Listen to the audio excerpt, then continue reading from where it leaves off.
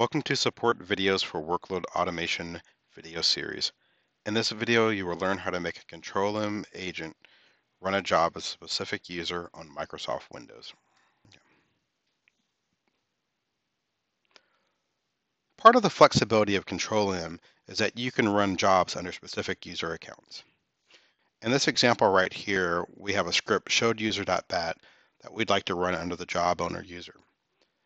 This script simply shows us the username and the user domain that's currently running the job. By default, when the Control-M agent is installed, the parameter login user is set to no. This controls whether Control-M runs under the service account user ID or it runs under the user you defined. So we're going to go ahead and run this job and take a look at how the agent is configured. Currently, the agent service is configured as local system. So that this means that the context of the agent is local system. If we run ctm win cfg and we take a look, we'll see that the login agent is still set to, the login as user is still set to no. So when we come look at the output of our job, we're going to find that the job is still running under the local system account and in the domain workgroup. Now if we go update the service to run under a service account, which we've already predefined, and we call this ctm ag.service, and we need to go ahead and enter in its password.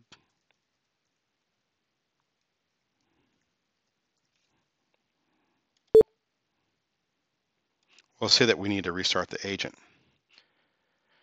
Now we're actually going to need to stop the agent and go kill all of its processes. And these start with a p_ctm a. And we see that we have an AM process here. And once we kill this, the agent's completely down. In versions 8 and higher, this is what allowed jobs to continue running even after the agent services were stopped to emulate how jobs run on a Unix environment. So now when we go back and we restart the agent,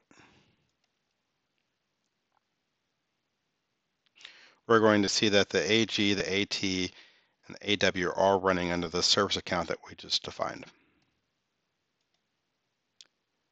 So if we take our job right here and we rerun it,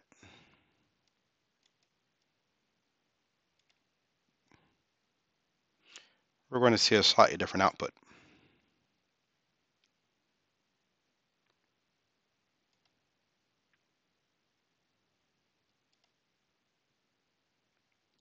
We're going to see that we're actually running under the CTM AG service, but we're still under the domain of the system. Now, we still haven't got to the point where our job is running under the actual user we would like. So what we need to do here is we actually need to go run ctm win cfg and change the login user set to yes. And it's important that we save this parameter, and then we can go ahead and quit the utility. Now when we rerun the job, we're going to get something just a little bit different.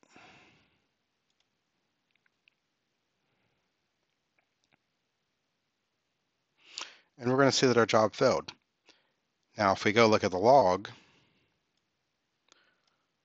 what we're going to see, if we go ahead and expand this out a little bit, is that we have not defined job owner with a password yet.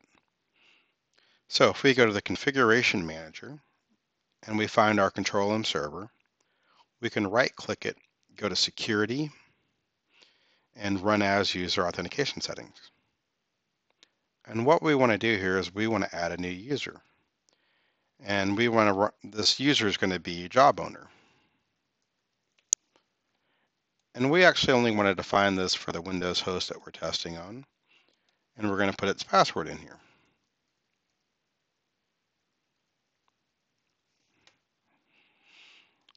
And we're going to test it.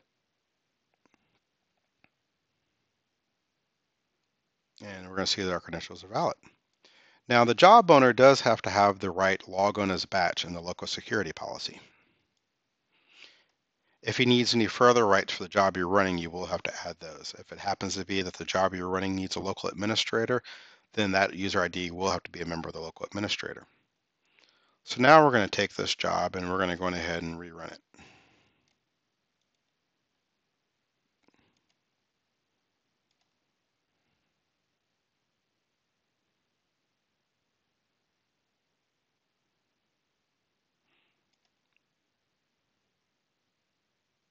And we now see that the job is running under job owner. Now, if you remember, we actually set this to run under the ctmag.service account. This is actually not necessary to run jobs under a specific user. This is only required if you're going to use WMI and you need to connect to a remote host. So we can actually change this back to local system.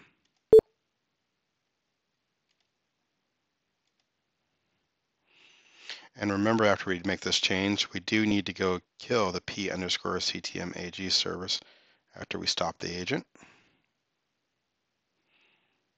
And if we look right there, we'll go ahead and end this process.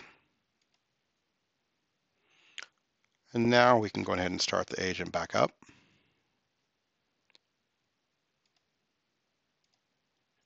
And if we rerun our job one more time,